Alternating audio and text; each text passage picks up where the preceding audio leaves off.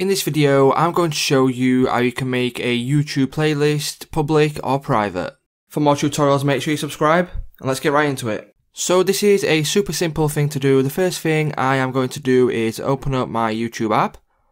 And then once I've done that, what you need to do is click on Library right down there in the bottom right corner. And then once you've clicked on Library, you can see your playlist under the playlist section right there. So if you click on Tutorial, or on your playlist, whatever it's called, what you can do from here is click on the little pencil icon, and then once you've clicked on that, as you can see, you'll have the option for privacy. So if you click on that, you've got an option for public, unlisted and private. So go ahead and choose whichever one you want to click on. So for this one, I'll click on public. So once you've done that, what you can do is click on the little save icon in the top right corner. And then what that will do is it will save your playlist to either public or private. So it's just that simple, guys. If this video did help you out, please don't leave a like, comment, subscribe to the channel, and I'll see you in the next one.